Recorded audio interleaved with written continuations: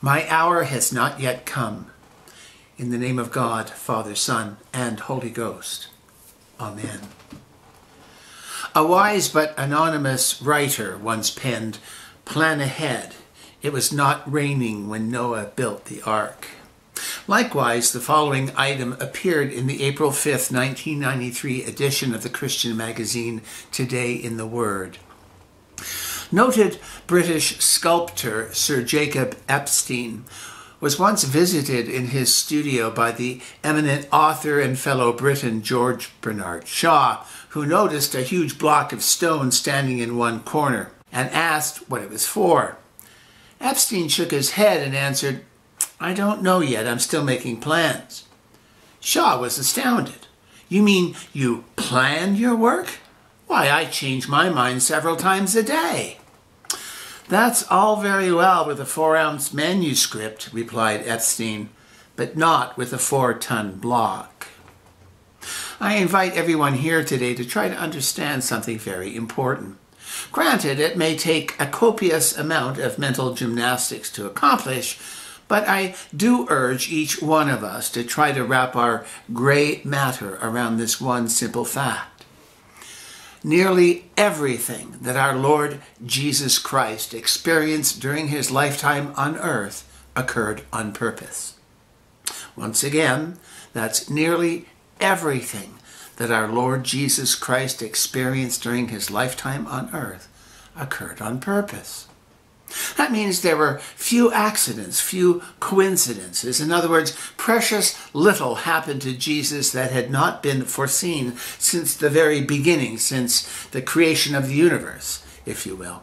Virtually every detail, every minute, every second of the estimated 33 years that our Lord and Savior Jesus Christ spent on this planet had been worked out with his heavenly Father well in advance of his arrival as a baby in Bethlehem's stable. In fact, even before sin entered the Garden of Eden, the shadow of the cross had already appeared on the horizon. Bearing all this in mind, what follows borrows a great deal, and with much gratitude, from what Max Lucado speculates on pages 136 to 141 of his 1993 book, He Still Moves Stones. In short, Jesus came with a well-designed plan. And we can tell by some of the phrases that he used while here on earth, like St. John chapter 7, verse 6, for instance, where Jesus says, "The right time for me has not yet come." Or how about St. Matthew chapter 26, verse 18, "The chosen time is near." Or St. John chapter 12, verse 23, "The time has come for the Son of Man to receive his glory." Or St. Mark chapter 14, verse 41, "The time has come for the Son of Man to be handed over to sinful people." Or St. John chapter 17, verse 1, "He looked toward heaven and prayed, 'Father, the time has come.'" Now, let's ponder for a moment these particular words. The right time has not yet come. The chosen time is near. The time has come. Now, what exactly do these phrases imply? How about this? A schedule. They represent a definite order of events. In a word, the earthly mission of Jesus Christ was planned, period. And just as there was a plan for Jesus' ministry, there would be a first miracle that Jesus would perform. And its plot, as described in today's gospel lesson from St. John chapter 2, verses 1 to 11, is almost too simplistic. As the beloved disciple notes, Jesus and his disciples are invited guests at a wedding in the small Galilean village of Cana, during which the wedding feast host runs out of wine. So Jesus, at his mother Mary's urging, transforms 6 jugs of water into 6 jugs of wine. That's it. That's the lead-off hitter, so to speak. Kind of low-key, don't you think? I mean, it certainly doesn't have the impact of raising a person from the dead, or the flair of straightening a crippled leg, or the pizzazz of healing the deaf or the blind. Or does it? Perhaps there is more to this first miracle than we first think. You see, a wedding in Jesus' day was no small event. It usually began with a sundown ceremony at the local synagogue. Then the wedding party and the invited guests would leave the synagogue and begin a long procession through the town, winding their way in the soft evening sunlight up and down the city streets. The newly married couple would then be escorted past as many homes as possible so that everyone in the town or village could wish them well. However, following the procession, the married couple did not go on a honeymoon. Instead, in a sense, the honeymoon was brought to them in that they would go home to a huge party. For several days, or as much as a week even, there would be gift giving and speech making and food eating and, of course, wine drinking. Lots of wine drinking. In ancient Near East society in general, and in the Jewish culture in particular, food and wine at a wedding feast were taken very seriously, with the host of the wedding feast honoring the guests by keeping their plates full and their cups overflowing. Conversely, it was considered a gross insult to the guests if the host ran out of either food or wine. Hospitality at a wedding, you see, was regarded as a sacred duty. So serious were these social customs, in fact, that if they were not observed, actual lawsuits could be brought by the injured parties. Even the Jewish rabbis universally held that without wine, there is no joy. Hence, wine was crucial, not for drunkenness, which was considered a disgrace, but for what it demonstrated. You see, the presence of wine affirmed that this was a special day and that all the wedding guests were special guests. In contrast, the absence of wine was seen as much more than a minor faux pas. Indeed, it was a social embarrassment bordering on a catastrophe. In verse 2 of today's gospel lesson from St. John chapter 2, Jesus' mother Mary is one of the first people to notice that the wine has run out. So she goes immediately to her son Jesus and points out the problem to him, saying in verse 3, "They have no more wine." Only to hear Jesus' rather terse response in verse 4, "Dear woman, why come to me? My time has not yet come." There are those words again, my time. Jesus, you see, is keenly aware of the plan. He already has a time and a place selected for his first miracle, and this, frankly, is not it. To repeat, Jesus knows the plan. Furthermore, Jesus has spent all of recorded time, that is, until this precise moment during a wedding feast in the middle of nowhere, Cana of Galilee, preparing to fulfill the plan. And at first it appears that Jesus is going to stick with the plan. But as he hears the pleading in his mother's voice and looks into the faces of the members of the wedding party, Jesus suddenly, wait for it, Jesus reconsiders. The significance of the eternal plan is slowly eclipsed by Jesus' concern for the people. Mark this down. To our Lord, timing is important, but people, well, they are much more so. And as a result, Jesus changes the plan to meet the needs of some friends. Incredible.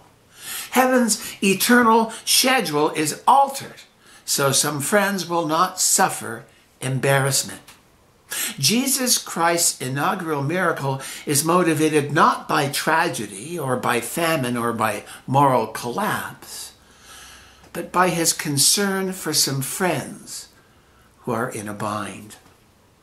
Now, Jesus' apparent knee-jerk reaction might have come as quite a shock, perhaps even as a great disappointment to all the angels and archangels in heaven, who, by the way, were no doubt as familiar with the original timeless plan as were God the Father, God the Son, and God the Holy Spirit. However, if you are a human being who has ever been embarrassed, you like Jesus' choice very much. Why? because Jesus' first miracle tells us in no uncertain terms that what matters to us matters to God. Now, granted, we all probably agree with this particular statement when it comes to the big stuff, that is. Certainly when it comes to major league difficulties like sin and disease and disaster and death, we know beyond a shadow of a doubt that God cares. But what about the smaller, less crucial things? What about grouchy bosses or flat tires or lost pets? What about broken dishes or late flights or toothaches or crashed hard drives? Do these minor annoyances even matter to Almighty God? I mean, after all, He's got a universe to run. He's got the stars and the planets to keep in balance, and countries and world leaders to watch over. He's got wars to deal with and famines to fix. So just who are we to tell Him about broken fingernails, or about bulging waistlines, or about getting royally soaked while waiting for the bus? Well, how's this for starters? We are heirs of God and co-heirs with Christ. What is more, we were chosen before the creation of the world, as St. Paul most confidently assures us in Romans chapter 8, verse 17, and Ephesians chapter 1, verse 4, respectively. Or as Moses himself confirms in Deuteronomy chapter 26, verse 19, we are destined for praise, fame, and honor, and we will be holy people to the Lord our God. But even more than any of these, and more significant than any title or position, is the simple fact that we are God's children. As St. John reminds us in his first general epistle, chapter 3, verse 1, the Father has loved us so much that we are called children of God, and we really are His children. You know, I absolutely love that last phrase. We really are His children. It's as if St. John knew that some of us would shake our heads and say, nah, not me. Mother Teresa, maybe. Billy Graham, all right, but certainly not me. If that is truly how some of us feel, then St. John added that phrase specifically for us to mark, learn, and inwardly digest. We really are His children. As a result, if something is important to any of us, it is important to our Heavenly Father. End of statement. Still finding it hard to believe? Well, try to imagine for a moment being a parent, and you happen to notice an infected sore on the hand of your 7-year-old daughter. You ask her what's wrong and are told that she has a splinter. You then ask her when it happened, and she says, get this, last week. Incredulous, you ask why she didn't tell you, and you are told, I didn't want to bother you. I knew you had all those things to do running the household and all, and I didn't want to get in your way. Dumbfounded, you managed to stammer something like, get in my way? Get in my way? I'm your parent. You're my daughter. My job is to help you. For when you hurt, I hurt. In the exact same way, because we are God's children, if it is important to us, then it's important to God.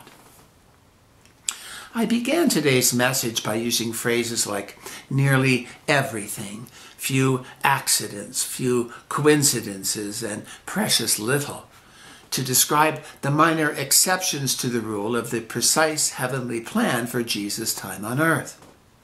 So I need to ask, why did Jesus change the water into wine? Was it to impress the wedding guests? No, they didn't even realize that He'd done it. Then was it to get the wedding host's attention? No, he thought that the groom was simply being overly generous. So why on earth did Jesus do it?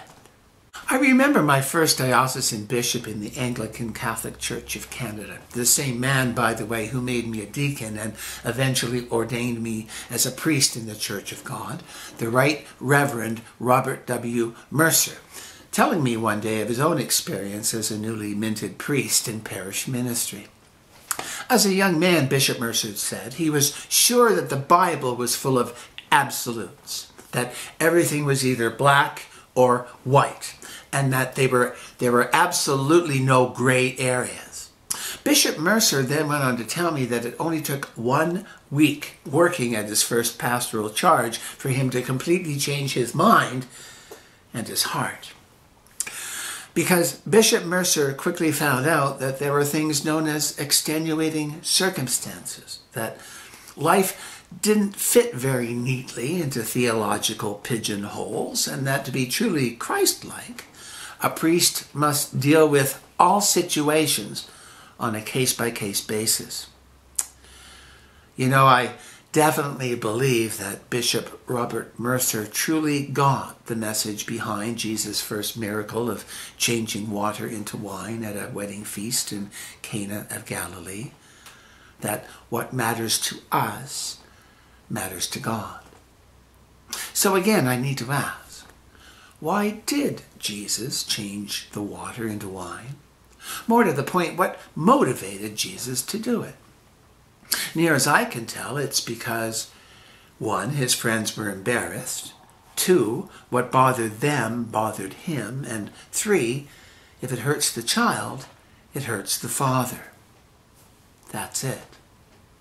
Accordingly, this second Sunday after the Epiphany, let's take a page out of St. John's Gospel, specifically chapter 2, verses 1 to 11. Let's go ahead and tell God what hurts us. Let's talk to him as a child would to a loving parent. And I promise, our Heavenly Father won't turn us away. What's more, whether it's our version of a 4-ounce manuscript or a 4-ton block, God won't think it's unimportant or insignificant. For as the author to the Epistle of the Hebrews promises us in chapter 4, verses 15 and 16, for our high priest is able to understand our weaknesses. When he lived on earth, he was tempted in every way that we are, but did not sin. Let us then feel very sure that we can come before God's throne where there is grace. So, does God care about the little things in our lives? We better believe it. If nothing else, Jesus' first and undoubtedly unplanned miracle at a wedding in middle of nowhere Cana of Galilee assures us that if it matters to us, then we can be absolutely sure that it matters to him. And we can all plan on that. Let us pray. Watch over thy children, O Heavenly Father, as our days increase. Bless and guide us wherever we may be. Strengthen us when we stand. Comfort us when we are discouraged or sorrowful. Raise us up when we fall. And in our hearts may thy peace, which passeth all understanding, abide all the days of our life. Through Jesus Christ our Lord, who liveth and reigneth with thee and the Holy Ghost, ever one God, world without end. Amen.